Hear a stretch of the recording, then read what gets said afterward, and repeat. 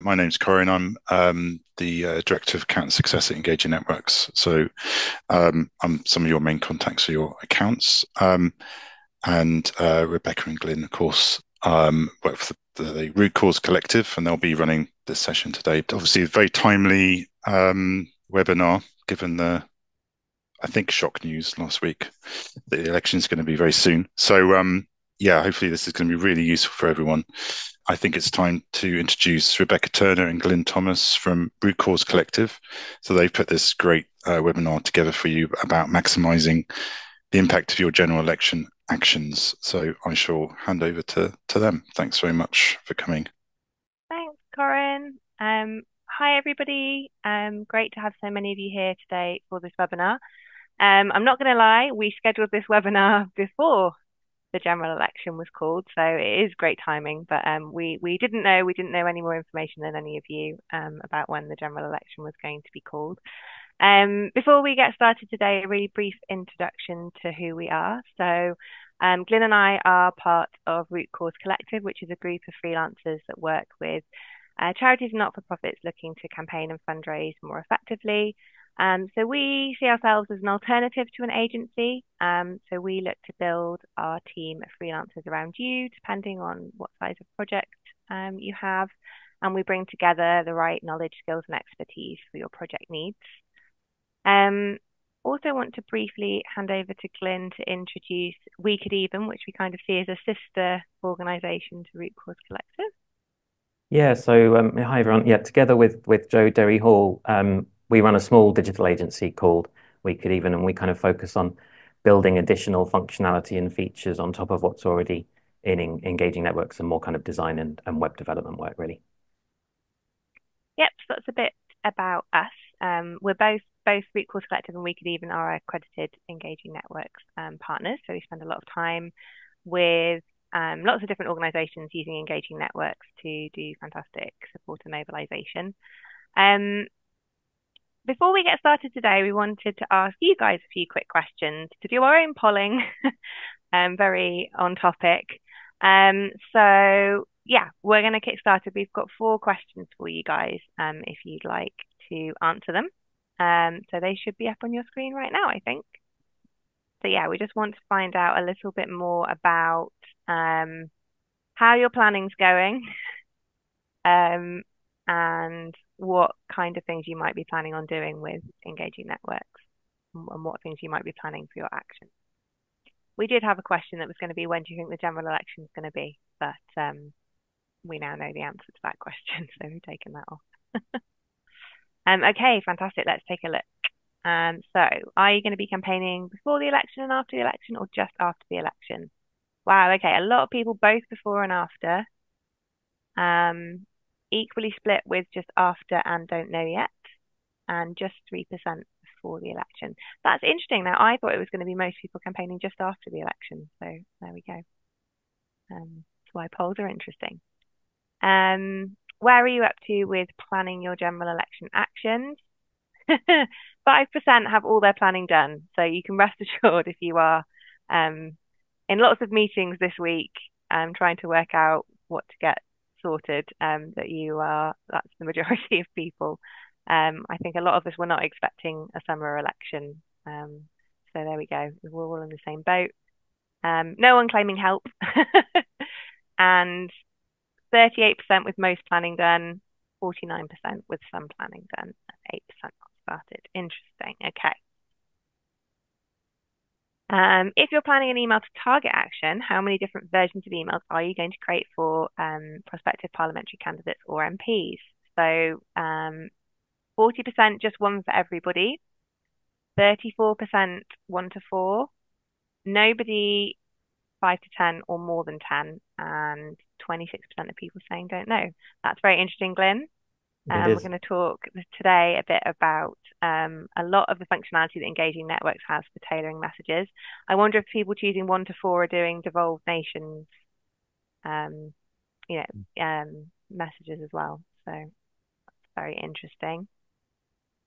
And then finally, are you going to be adding a daisy chain to your actions? So that means that you ask the supporter to do something else on the thank you page of an action, which is really easy to do using Engaging Networks. So 20% of people saying they're going to do another campaigning action. Fewer, 17% saying a fundraising ask. 20% they're going to be trying both. That might not be consecutively, I guess. That could be one or the other at different times. 3% of people saying no, 40% not sure. And we didn't have anything other things suggested in the chat there. Really interesting. Well, we're going to be talking a bit about daisy chaining today as well, because we think that's an important part of maximising the impact of your general election actions. So yeah, without further ado, we will get started.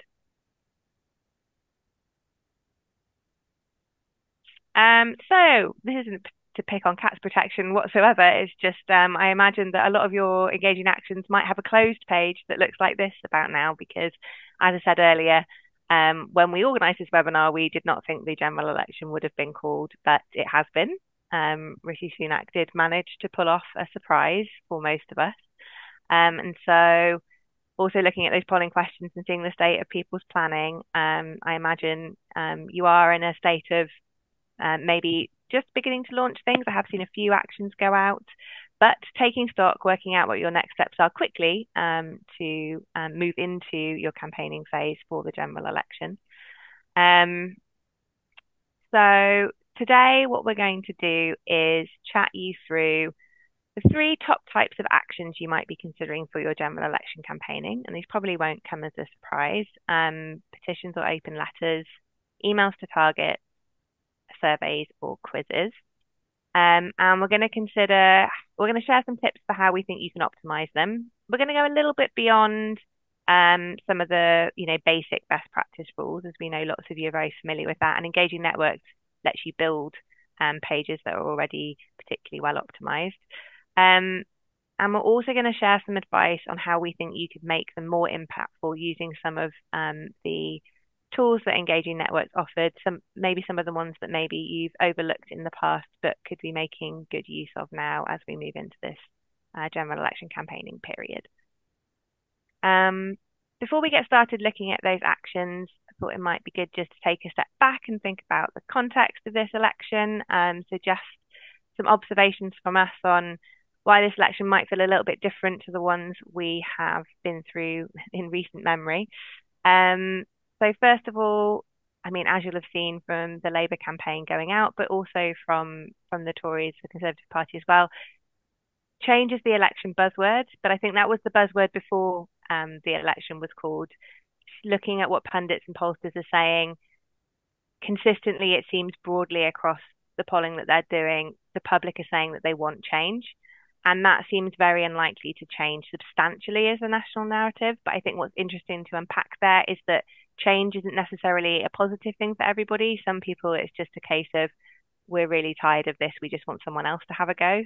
So it's not change. It's not change in the sense of we want a big radical change. We just want someone else to take the wheel and to keep things going on. So I think how your campaigning narrative fits within that is going to be something you really need to consider. And which you'll know I talked about for those of you that came to the workshop that I did at the Engaging Networks conference. Very obvious to say given the polling, but we are likely to see a changing of the guard. I was reading an article last week which talked about the fact that we've obviously had 5 prime ministers in 8 years, but crucially only 3 changes of government from one party to another in the past half century. So whatever your political views, however different or not, you think what Labour and the Conservatives are offering personally, or for what that means for your charity, still the fact that we will likely see a change from one party to another is a massive change. And it is going to have a really big impact for our work, which I know might seem like stating the obvious, but I think it's still important to keep in mind as we look forward to this election period. And what that also means is we're really likely to be seeing, and definitely going to be seeing, a big changeover in the MPs. So you'll have seen, obviously, probably if you've been following the news, the number of people saying they're going to stand down, both in Labour and the Conservative parties and other parties. So there's over 100 MPs standing down. And of course, many more may not be re-elected. So we are looking at having to build lots of new relationships with people who have never been MPs before. And that presents massive opportunities and also some challenges which we can explore a bit today about how you can use how you build your and strategize your actions in engaging networks to best build those new relationships. All right, so let's get started at looking at these actions. We're going to kick off with a petition or open letter. So this is generally an action that has a target, which you can build pretty quickly in engaging networks. So why might you do one as part of your general election campaigning? I've already seen lots out there that people are doing towards party to political leaders in particular. But one of the reasons you might consider it is it's relatively straightforward to set up, which might sound very simple, but if you have been caught a bit on the back foot with how soon the election's been called, maybe your policy team aren't quite there with the information that they need, maybe doing an email to target action, particularly to PPCs, feels like it's going to be too much of a stretch to turn around in the next week to 10 days, then thinking about maybe just focusing on after the election and a open letter or petition to maybe a key minister or the prime minister once they get into power might be a better use of time and more strategic. So this is why I think even though they can seem like a very straightforward action, it could be a good place to put all your eggs right now and just focus on that after the general election. The other reason I think people are looking at them right now is that they're a really effective recruitment tool, which I know we talk about a lot. But as they're a low barrier entry, easy for people to do. As people, as our issues, depending on what issues we campaign on, are more in the press right now, this can be a time to be getting in front of people and recruiting them. And petitions and open letters, consistently we find with organisations we work with, are one of the most cost-effective ways to recruit new supporters. And they're also really useful as a low bar entry point to other actions. So looking at lots of you considering daisy chaining, if you are struggling to get people to take email to target actions, then perhaps putting it after a open letter or petition action could be a great way of getting more people to engage on some of those higher bar actions. So how to optimize it? So here are some things we commonly see people miss with optimizing these types of actions. So the first of all is sometimes lots of people just create the same version of the action for all their different audiences. And what can be better to do is to think about different versions for different audiences. So what we often recommend is maybe for new supporters and existing supporters, you use more or less content. If you're sending your existing supporters to the action from an email where they've already got all the information, then you don't need a page with loads of info on it. You can just send them to a page where it's really easy to scroll, find the form, sign the action. If you're promoting this on Facebook using paid ads, you might want a page with a bit more context because they're just coming from a small ad with a couple of sentences and they might want some more information. So you can easily duplicate the action, create one with more content for them. That said, you also want to think about desktop users and mobile and tablet users with shorter and longer content as well. And Engaging Networks has this great tool built into text blocks that you can add to your action, which means you can add a mobile version. And often I see this being missed. And what this means is that if someone is clicking through from your email on a mobile, they don't have to scroll really far to go and find that form and take the action. You can create a shorter version of text that sits at the top or wherever it is in your page so that people don't have to scroll. So always make sure you're creating those mobile versions of text blocks and getting your editing hat on, editing it down to make it shorter. Next step on optimizing is maximizing your opt-in rates. If you are looking to recruit new supporters in this next 6 weeks so that you can have a real impact and a real voice when those new MPs are finally elected, opt-in rates are going to be crucial. So first of all, think about removing or hiding your opt-in question for existing supporters. So the last thing you want to be doing is promoting your action to existing supporters and then choosing no, and you're losing them as supporters through that support. And again, you can create different pages for different audiences. So you could just create a version of the page that doesn't have the opt-in for them. Using a yes/no radio for your opt-in and adding a warning message if someone selects no. So yes/no radios have always proven to be one of the best performing ways of having formats of an opt-in question. So here's an example here from the leprosy mission of if I select no, it's like, are you sure? And this can really work to minimize or improve your opt-in rate. Even just a few percentage points can have a real difference here. And then finally, using redirect and filter.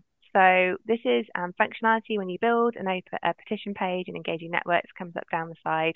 And it means that what you can do is if people choose not to opt in, you can send them to a thank you page that asks them to reconsider and has that opt-in question again. And times where we've used this, I've seen opt-in rates improve for actions of anywhere between 5 and 11%. So again, a really great way of boosting that opt-in rate.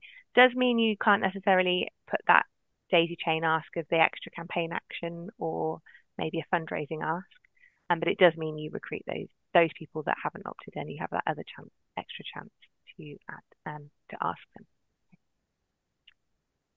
And then how to make it more impactful. So moving beyond just thinking about conversion rates and opt-in rates and things like that. How can you make sure these actions really have impact? So one thing to think about is using local data to make a national issue more relevant. So this is an example from Action for Children, which you may have seen the team from Action for Children present this at the Engaging Networks conference if you were there a few weeks ago. Glyn, I will hand over to you to chat about this because you actually helped build this with them. Yeah, so just to mention really quickly on this, this is an example about kind of using data to tell a story about people's local area and then to use that to motivate them to take action.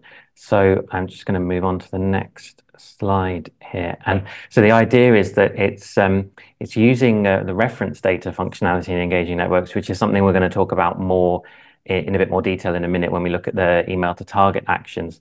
But when you've got local information about your issue, that's whether it's broken down by local authority area or parliamentary constituency, you can upload that data into engaging networks. And in this specific case with Action for Children, instead of being included, say, in an email to the target, this reference data is then shown on the page using a range of different visualizations and imagery, and using that data to help the supporter make a sort of an emotional connection with the issue and encouraging them to take action that way. And another example of that here as well is from YMCA, where they're encouraging people to sign an open letter, and using that kind of same functionality or similar kind of functionality of entering your postcode first and then having a bit of data about your local area, some information specifically about your local area before moving on to in this case signing an open letter. Back to Rebecca. It's a really great way to localize a national issue and make it more engaging for as you say, Glenn. So the other tip we have for making your actions more impactful is to really be strategic and think carefully when choosing your messenger. So the other thing we really like about this action from YMCA is the letter is from Emily. And as you can see on the screen there, Emily is just one of many young people whose mental health nearly took her future from her. Now she is using her story to campaign for change to get the investment that NHS mental health services really need. So yeah, it's about thinking beyond maybe just your charity being the messenger, your charity chief executive being the messenger. Who do you have? Who could it be that actually is going to mobilize supporters because it's really going to connect with them that they want to sign this person's letter, and also when that letter gets handed in to your target, whose story is really going to connect with them and make sure that they respond and connect with your issue. Those of you who came to the workshop at the Engaging Networks conference would have seen this from me. It's one of my favorite graphs. I know there's a lot of information on here, but this is the Veracity Index, which is run by Ipsos. So every year they ask people to say who they generally trust to tell the truth. And so I just think it's an interesting reflection of who your messengers could be. Obviously, it depends on what charity you are and what issue you work on, but you can see there at the top, nurses, airplane pilots, librarians, doctors, engineers, teachers, all very trusted by the UK public. So if you are a health charity and can get a nurse or a doctor to be the voice and messenger of your campaign, that could be really powerful.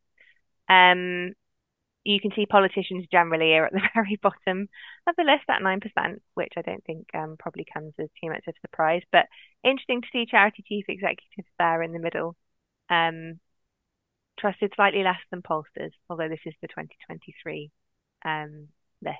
Now, this isn't me saying or us saying that your charity chief executive shouldn't be the messenger for things. It's just more interesting to consider who else might also have a powerful voice and a trusted voice when thinking about your influencing and campaigning. All right, and the final tip for making open letters or petitions impactful is adding a question to learn more about your audience. So often when we're working with organisations, one of the things people can struggle with is really knowing who it is that their actions are attracting, who it is, particularly when they're recruiting people through these types of actions. And a really simple way to start a barometer on that is just to add a survey question to your action. Now, you can do this on the form, or if you're concerned that that's having an impact on your conversion rate, you can add it on the thank you page. But here are two examples, one on the left from Versus Arthritis. This is actually a hand raiser, not a petition, but what made you decide to get involved with Versus Arthritis, and seeing what their connection to arthritis is with that question. And then on the right, an action I actually saw this week from Marie Curie, which is an election action, where they ask, have you or someone you know missed out on good end of life care or bereavement support? Yes, no, prefer not to say. Very quick, easy question to add there to learn more about your audience and who you are mobilizing. All right, Glenn, I'm going to pass over to you to talk about email to target action. Yeah, great. So what we're going to look at in this next section is, I'm just trying to move on the slides here. There we go. Took a moment to catch up there. Yeah, I think what we're going to be looking at here is both thinking about email to target to candidates before the election, but also then thinking about new MPs after the election. So just a kind of very quick introduction to this, kind of why do an email to target action at this point. I think getting your issue, your specific asks. A lot of charities have sort of put together a manifesto of their specific asks. Getting those in front of parliamentary candidates is a key reason for doing that, and getting those in front of them, sent to them by their constituents. And so being able to demonstrate the amount of support for your issue, for your asks within candidates' specific constituencies is very important. And getting those candidates to try and get those candidates to pledge their support for your asks is very important. And then after the election, using this as an opportunity of getting in touch with new MPs and building that relationship with brand new MPs. And as Rebecca said earlier, there's going to be, whatever happens, there's going to be a lot of them in a couple of months' time. Just a couple of quick things to note on the kind of candidate database availability. I know a lot of people are very keen to find out about this. So it's not yet in your Engaging Networks accounts. Data is currently being collected and verified. It will be available and in your Engaging Networks accounts next week. And I'm sure there'll be some more questions about that that we can kind of come back to at the end. But yeah, so be able to start actually using that candidate database for campaign actions from next week onwards. And I've had a lot of people asking me that question. And I'm sure Corinne's had a lot more people asking him, and Michael as well. So yeah, so we're going to look at really really focus on two specific ways around optimizing email to target actions. And that's first of all kind of looking at different messages for different targets and the options you've got in Engaging Networks for doing that.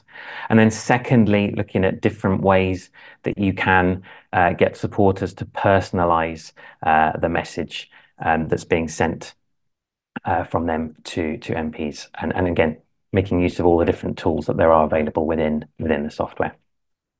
So first of all, looking at kind of different messages for different targets, and the simplest way of doing this, and something that we'd really recommend, especially for there's a lot of people there who said they were thinking of just having kind of one email message that would be used for all candidates, for example, is to make sure you've got at least multiple different subject lines for those messages that you're using on rotation. And within Engaging Networks, when you're setting up the target block to send those messages, you can immediately set 6 different subject lines for those messages. And also, if you're not breaking it down more than that with different messages to different targets that we'll look at in a moment, you've got the option in there, which you can see here, about using this message on rotation. So what you can do is you could create multiple different messages that are then used on rotation. So that if you have lots of supporters in a particular constituency who are going to be contacting their candidates, rather than every message from every one of their every one of your supporters being identical, at least this way you can have some variation, and so they'll see a slight variation in those messages if you're not doing any more tailoring than that. And obviously, one of the key things to bear in mind here is it is a lot of extra work to be generating multiple subject lines, multiple versions of emails.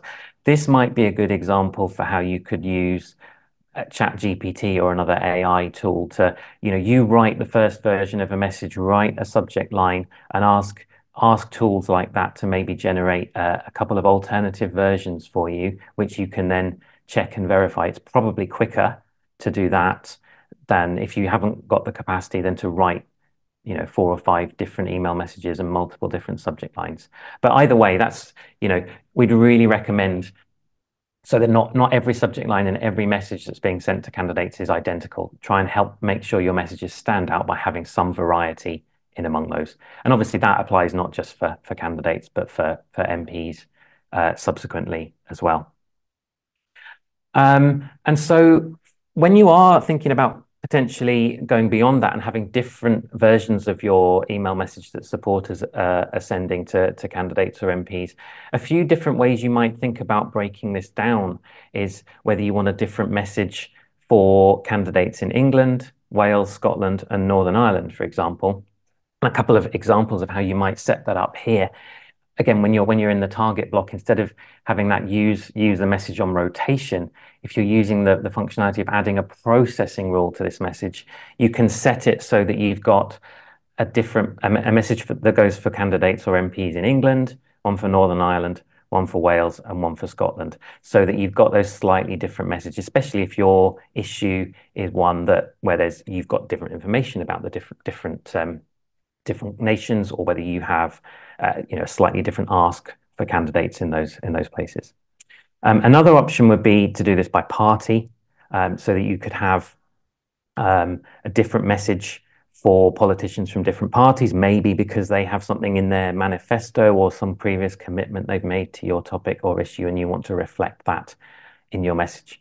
Or it could be that there's a group of MPs, candidates that have previously expressed publicly some support for your issue, and you really want to remind them of that, or want your supporters in their constituency to remind them of that. That can be a really important way of demonstrating the importance of your issue. Because I think it's worth remembering that there's a lot of organizations, a lot of people planning activity right now. Candidates are going to be getting a lot of emails. You need to do what you can to make sure yours stand out in candidates' inboxes. And lastly, I just wanted to mention on this, you can also, using these processing rules in the target block, specify specific contacts that you might want to use to if there are specific candidates and politicians, MPs that have been very vocal on your issue and have really supported it before, you might want to send a very different message to those people, thanking them and for their previous support, and really pushing them now. So you can then use this to specify specific individuals that will get a different message again from that default one, which again will really help build that relationship, especially with new MPs, if you're able to kind of tailor those messages. And then reference data, which we sort of touched on a little bit earlier. This can be really valuable to bring into the messages to your to targets, specific local data that you know about each constituency. And so when the new candidate database is added into Engaging Networks next week, you'll also be able to create a new reference database using that candidate database in Engaging Networks. So what you'll be able to do is then download that data set, and then you'll have this sort of CSV file with the 10 columns of reference data that you'll then be able to add in that specific column of data, of stuff that you know about those specific constituencies that relates to your issue.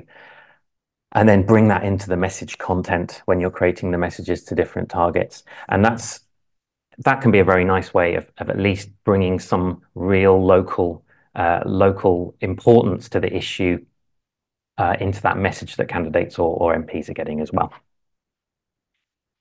And one last thing to mention on this is also one thing you may potentially want to do is from your action is exclude candidates from specific parties. So when you're choosing the target database for an email to target action, you've got the pencil icon next to all contacts there. If you click on that, you've got that option. There's a party tab there. You could, in theory, unselect specific parties if you don't want to be contacting candidates from specific parties. In previous election campaigns, I know that some organisations have chosen they didn't want their supporters contacting, for example, UKIP or BNP, depending on the issue, and things like that. Could be something that you need to do and want to focus on doing this time as well. So then moving on to the different ways you can allow supporters to personalize the message. So one thing that, obviously one option and that some organizations do is you've got one message. It's set up as an HTML kind of message in engaging networks in the target block. There's no way of editing that. The simplest way of actually giving supporters the opportunity to actually edit those messages is having a plain text message that's going to the candidates or MPs, and then giving supporters the option to edit that message. I think it's worth asking in practice how many people will do that, and I think it's going to vary from organisation to organisation and topic to topic, of course. But in practice, probably not a huge number of people are actually going to do that. So one thing that some organisations have done is just a really simple thing is to have one optional sort of text area, free text question on the first page of the action, and then bringing asking supporters a simple question: why is this issue important to you, for example, and then bringing in their answer to that question as an optional paragraph towards the end of the message that goes to candidates as well. So that can be a simple way of rather than necessarily having a completely free open text box that may not be modified. Simple way of getting a paragraph of more personal story or something from your supporter.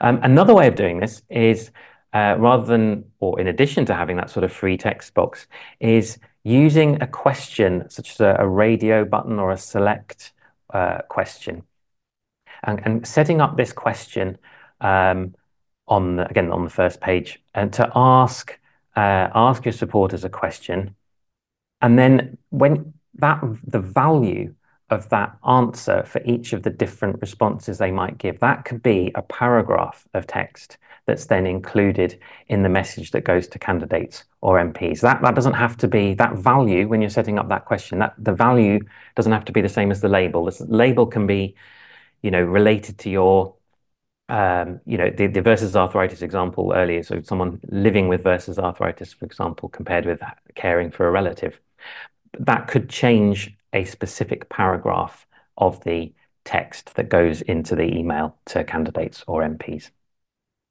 Another option is having an editable area or areas of a message. So what you could do is you could have the sort of the start and the end of the message to politicians could be fixed and static, but there's one section in the middle which is editable by supporters. Kind of similar to having that sort of text box first option as well.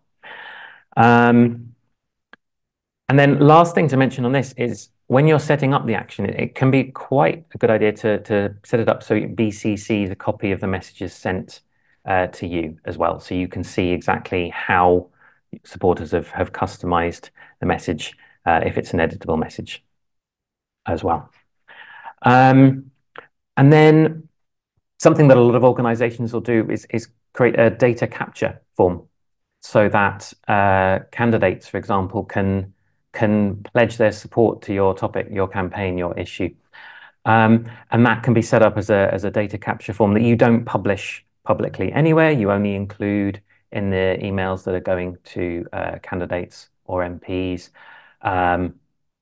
and then so you can collect any responses to that. I think it's really important to remember to update your action to candidates. So if they do that, is to remember to update your campaign action so that instead those people who've pledged their support to your campaign, your issue, they're getting a different message from supporters in future that thanks them for their support, thanks them, and acknowledges that they have pledged their support.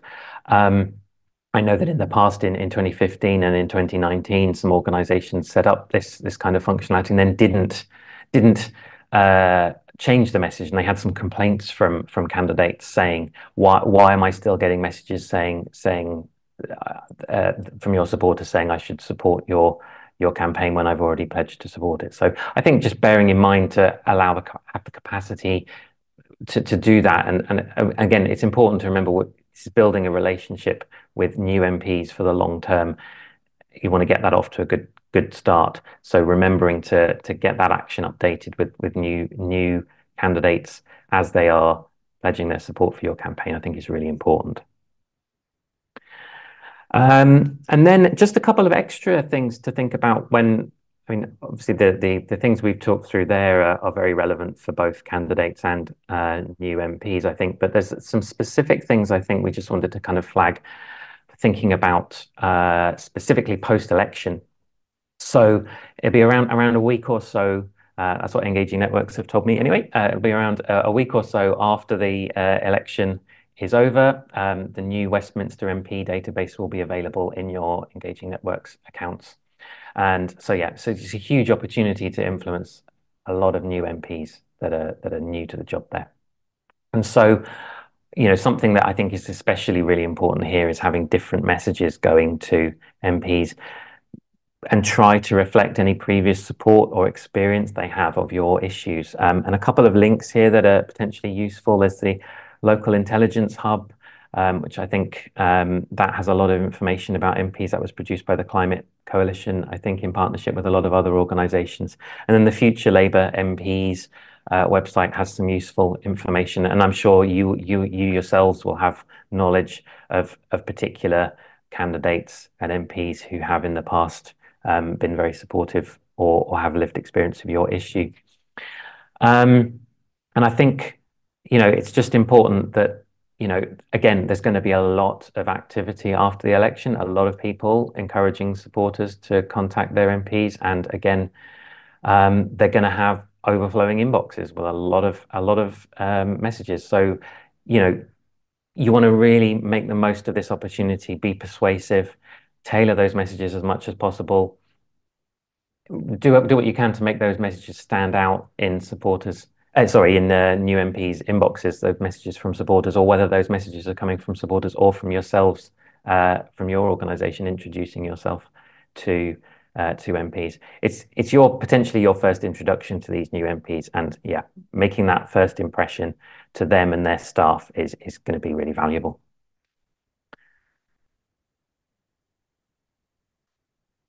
And to finish off, just going back to that example from Action for Children again, it's like they also created a version of that sort of page with the sort of data visualization that specifically went to MPs, and actually it can be worth thinking about whether you have specific information.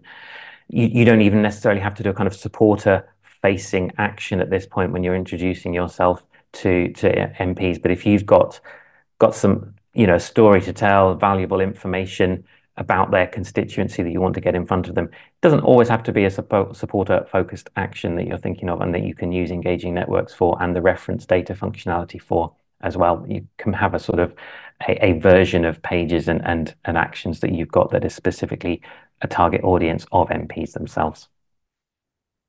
Back to Rebecca.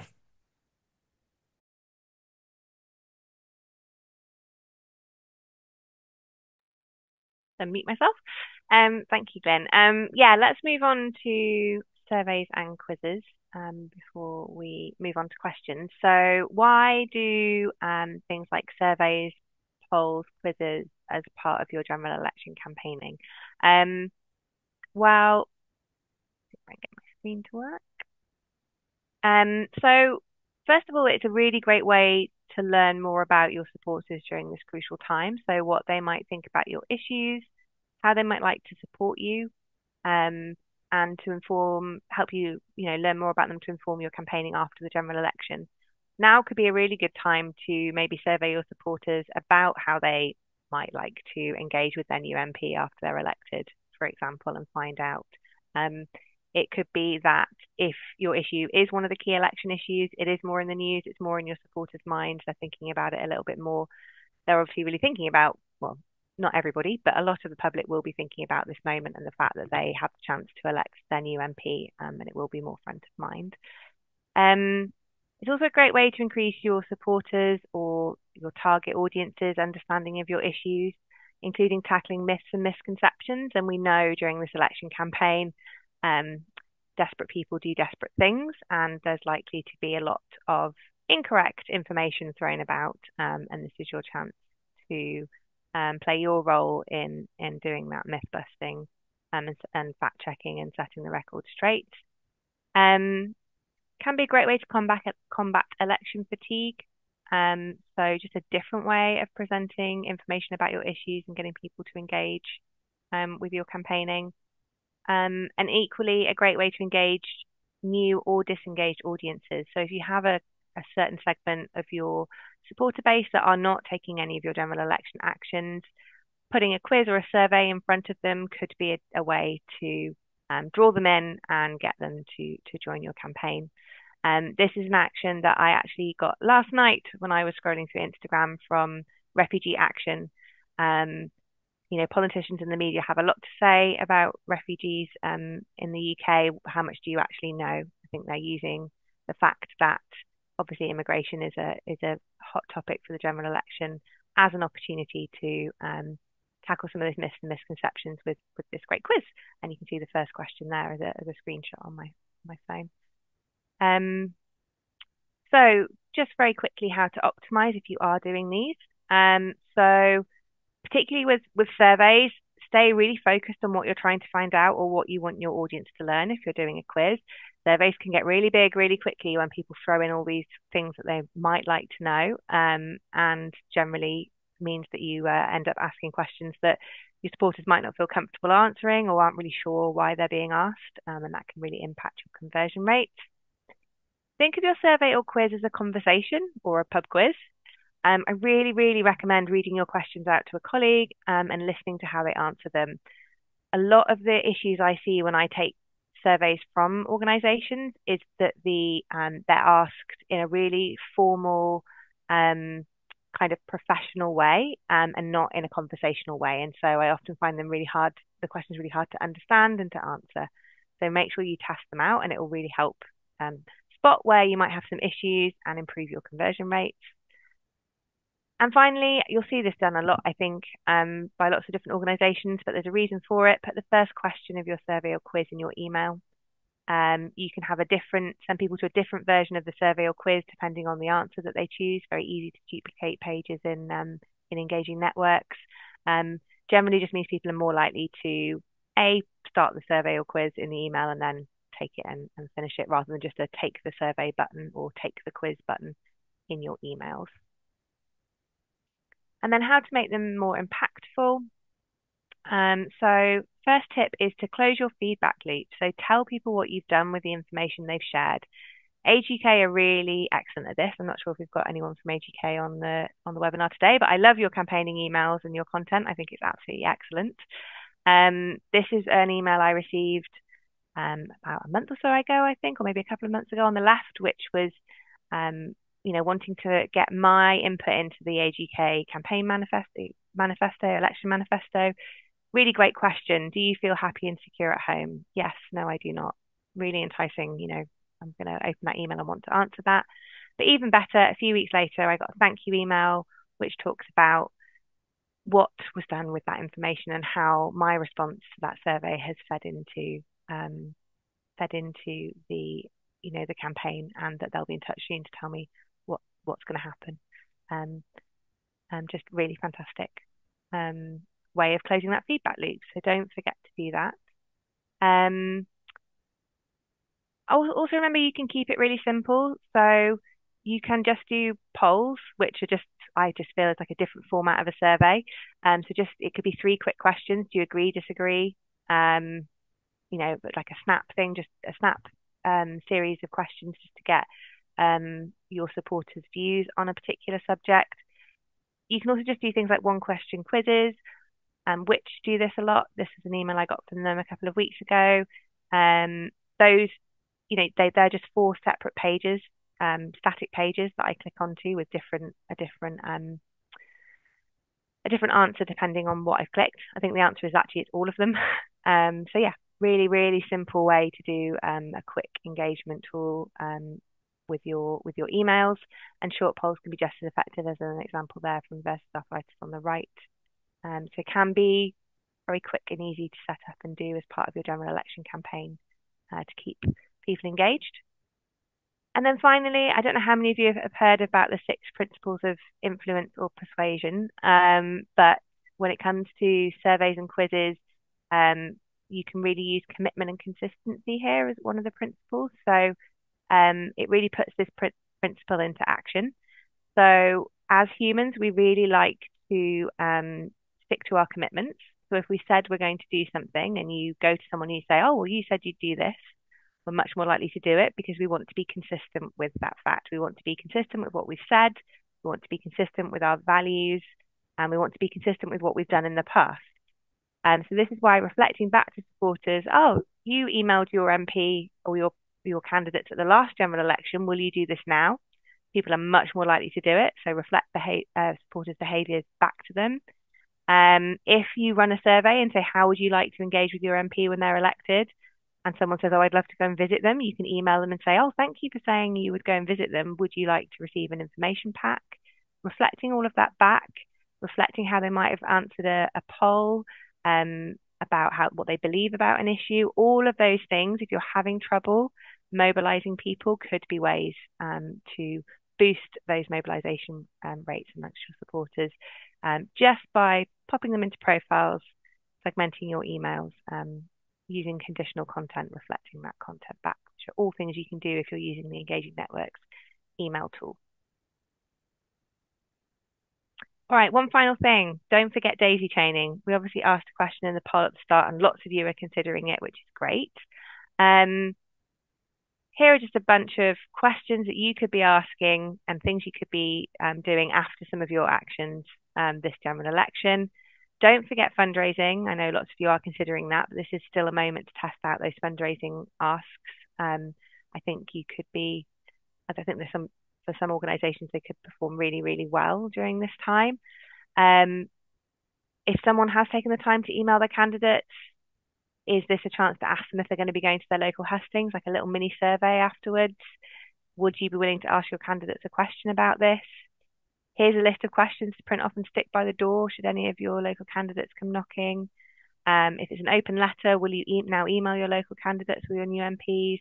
All sorts of different things you could be asking to daisy chain those actions together to get people to take more involved actions or to build your knowledge of what your supporters would be willing to do. So really sit down and think about that in your teams. Make sure it's not a rushed part of building your actions over the next few weeks. All right, very briefly before we move to questions, we know this has come on quickly. It's been a little bit of a surprise announcement. We'd love to help you if we can. So if you need help with your general election strategy, we're offering 10 free 30-minute surgery calls. So please do get in touch. Our email address is there and it's going to be on the next page as well. So please do drop us a line. But we'd be really happy to answer any questions anyone has in the final moments. And yeah, we hope that's been a useful rundown and refresher on what you can do in Engaging Networks to increase your impact with your general election action. That's great. Thanks so much, both of you. Some really useful insights and very timely advice, I think. So we've got a question from Kat, which is, how do we actually add a daisy chain? It's a really good question. So you can just have it that you set up a redirect so that when someone submits the page, they go to another page and you just make sure on that page you've said thank you for taking the action, and but the form there will be maybe a donation page or the next this next step of the next action you want them to take.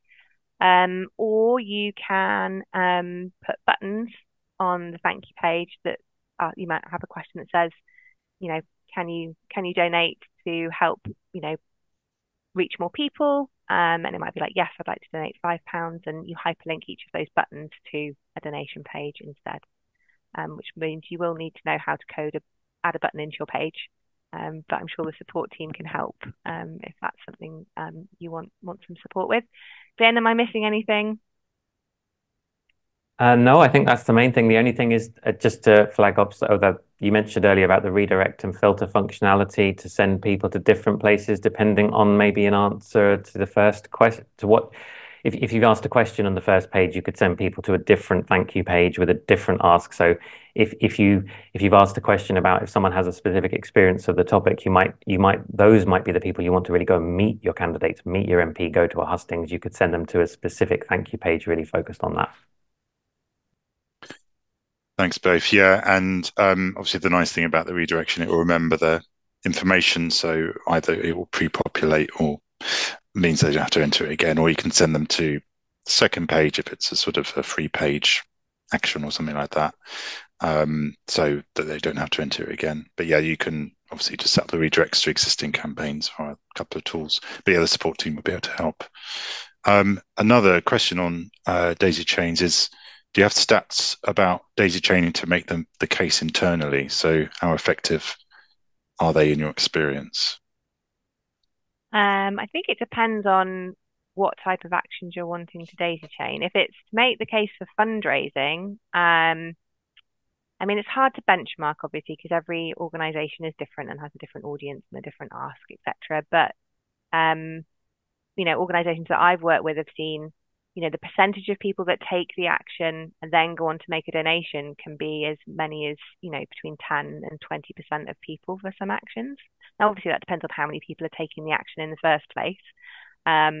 But generally see very, very strong conversion rates for daisy chains if they're well optimized and tested, but can perform very, very well.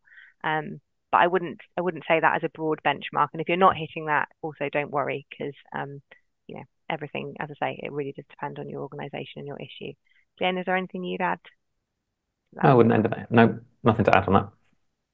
Sam, if you wanted to email us directly and we can share some specific stats. Hi. Sorry, yeah, it let me unmute, which is great. Sorry, I just discovered the tool. Yeah, sorry. No worries. I added some extra info in the Q&A, but as a separate question, which wasn't the most useful.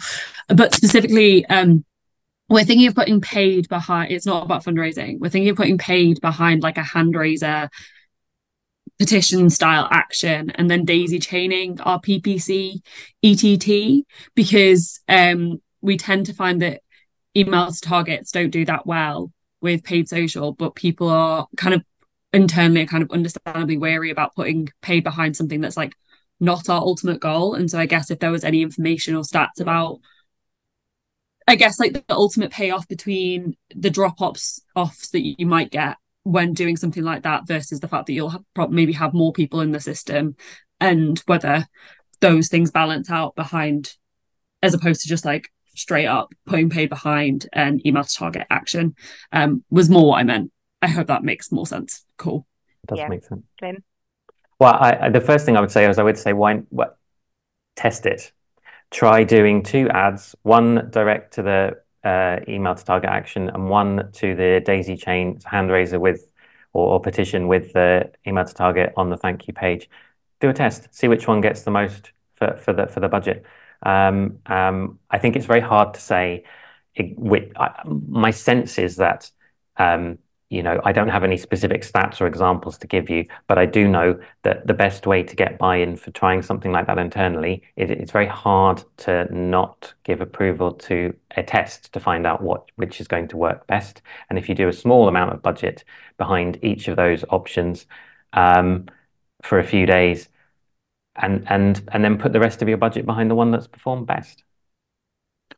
Thanks very much. We're at time, but 2 very quick questions that hopefully we can squeeze in. The first one I can probably answer is about how often is the candidate database updated? Basically, once it's released, and should be next week, early next week. It'll be updated almost every day. So obviously things are going to change quite a lot. So the same database will be updated, so you can keep it on the same page, and it will just pick out the right people. But yeah, as I say, we'll update everyone soon. And the last question we got is, do you have any suggestions about what to ask candidates to do once they have pledged? That's a really interesting question. If anyone has some things that they've decided they're going to do, pop them in the chat now, because I guess we can crowdsource. There's still 40 people here. We can crowdsource an answer to that right now. This isn't a very, I'm not sure it's the most helpful response, but I would say this is when you go back to your general election strategy. What is the most useful thing that they could do? I mean, to be honest, I would, given we've only got 6 weeks, if a candidate is pledged, I think that's great. That's enough. And then it's about, do they get in? And then making sure that when they get in, that email that you send them is, thank you so much for pledging. I think I'd be focusing more on post-election. Maybe that's what you mean, actually. What do you then ask them to do? But that's when you go back to your policy team, to your public affairs team, and that's when you get on with the real, I'd say the real work. The real work is now as well. But it's once they're in power, what do you want them to be doing? So is it about, will you have a meeting with us? Will you meet people in your local area? It could be all sorts of different things. But yeah, if anyone's got some ideas, you can pop them in the chat now. But otherwise, yeah, I think that's one for you to go back to your team and decide as part of your strategy. It's great. Thanks everyone for coming, especially Glyn and Rebecca for taking the time to put all this information together. Do take them up on that free offer for a little surgery. I think that sounds really useful. So, and do contact me or the support team with any sort of technical questions or anything else about the product. We'll be very happy to answer. So yeah, I think we'll call it a day there. But thanks again, everyone, and good luck with all your campaigning. Yeah, good luck, everybody.